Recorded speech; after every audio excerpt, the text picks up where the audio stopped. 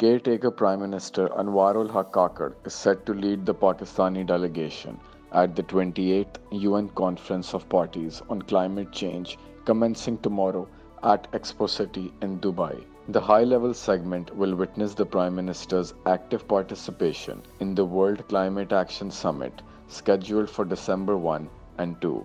Kakar is slated to deliver a national statement during the World Climate Action Summit on December 2, emphasizing Pakistan's stance on crucial climate issues. Moreover, anticipations are high for strategic meetings between the Caretaker Prime Minister and various world leaders on the sidelines of the conference, underscoring the diplomatic significance of the event. Meanwhile, Caretaker Foreign Minister Jalil Abbas Jilani, Caretaker Finance Minister Dr. Shamshad Akhtar, Caretaker Federal Minister for Climate Change Ahmed Irfan Aslam, and Caretaker Energy Minister Muhammad Ali are among the officials who will actively engage in the conference.